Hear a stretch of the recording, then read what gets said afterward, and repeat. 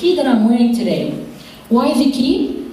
Because the key is, education is the key.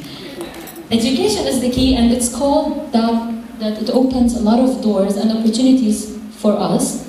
And today here, I'm gonna try to address it as if it was an item that we need to sell for our children. They are our consumers, and it's about time to take them into consideration. Okay. So, some of the things that education that's not addressing is the way we address visuals and multi-portal learning theory, which is more than one sense, integrating it in our education. Today I'm going to be speaking about visuals and language and how we can integrate it. As you can see here, 10% of what we hear, after 3 days you would remember 10% of what you hear in those past 3 days, 35% what you saw, and 65% of what you heard and saw. So probably from this conference, after 3 days, you would remember this presentation because it has a lot of visuals. Another thing that I wanted to come and say here, because I'm not professional to be, or credible enough to be giving theories and talking about all those stuff. I'm here to give ideas. We actually need to redesign the schools and the way they are being implemented right now. By creating this dynamism between the educational system that happens preschool, elementary, high school, and reaching out to universities that are more specialized.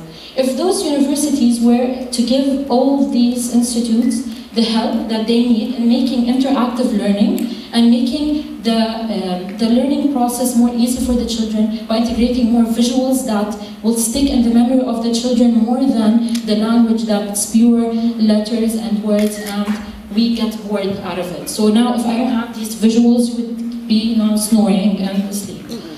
Actually bad, but going back. Okay, so as we can see, if let's say the education department at the university was to provide more interactive games for the students and engineers who would promote the maker's culture, and this is what we need to promote, more making and less doing. No, that didn't sound right. So it's just less talking and more making and more trying.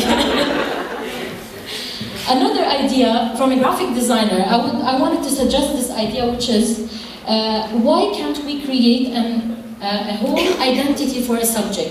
Why can't we have for history a logo and a visual identity and the character that tells us all the stories throughout the history? So if you can see here, Grandpa, who used to be a photojournalist since the 200,000 years ago till now, he still practices, and he has all the ideas that went through the history.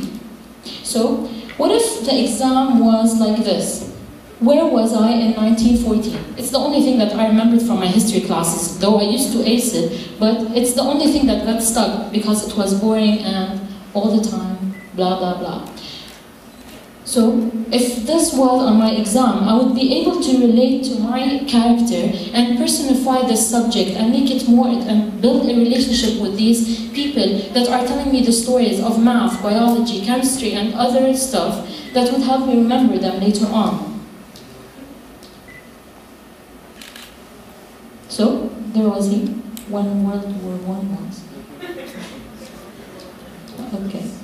And what if the notes were like this? So my notebook would remind me all the time with my educational partner that would allow me also to rate this lesson and go to Facebook and Twitter and tweet about this topic or research about this topic that I'm trying to study. So the last message that I wanted to leave you with, okay, I repeated what Rand said. Education is the key. So why don't we try to integrate and visualizing this education in a more marketing approach? Thank you.